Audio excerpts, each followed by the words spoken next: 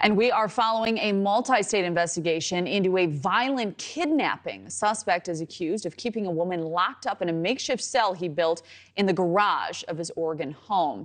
Her daring escape led to the arrest of 29-year-old Nichole Berlie, and the FBI thinks this investigation is really just beginning.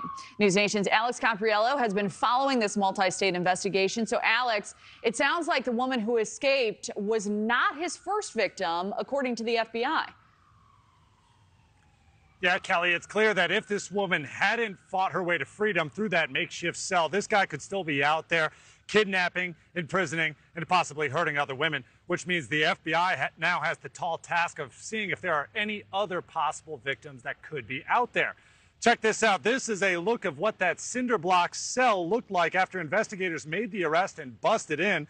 Police say 29-year-old Nichole Berlie went to great lengths to plan this crime, picking up a sex worker in Seattle, posing as an undercover cop, flashing a fake badge before driving her 7 hours and hundreds of miles to his apartment where he locked her up. That woman bloodied her hands, punching her way to freedom before grabbing a stun gun that was used against her, hopping a fence, and then flagging down a passing car. Court docs show once he realized that she escaped, Berlie fled to Reno, Nevada. That's where he was arrested the very next day. A grand jury in Portland charged Berlie with interstate kidnapping. That means he could spend life in prison if convicted. News Nation's Portland affiliate spoke to one of his former neighbors. He described the suspect as aggressive, who sought out confrontations with others. For him, it was more like, you know, I'm the man, I'm taking charge. And so when I found out about even like the whole pretending to be a cop, and I'm like, that's not surprising from him, you know, because that's probably he's a con artist.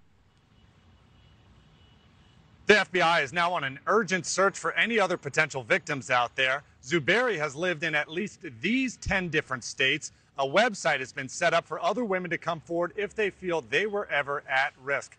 Berlie is going to be tried in Oregon. The process has already begun of bringing him from Reno, Nevada, back to the Portland area. That could, of course, take several weeks before he sees his day in court. Kelly? And this story just unimaginable. Alex, you mentioned that this was a well thought out crime. What evidence do police have that supports that?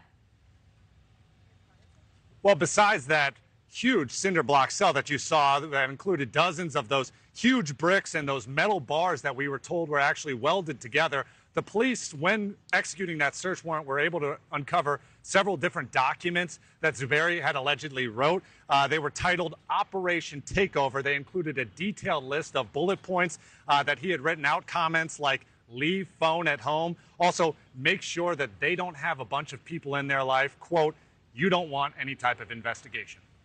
Wow. All right. Alex Capriello, excellent reporting as always. Thank you so much. Thank you for watching. Go to newsnationnow.com to find News Nation on your television provider. And don't forget to click the red subscribe button below to get more of News Nation's fact-driven, unbiased coverage.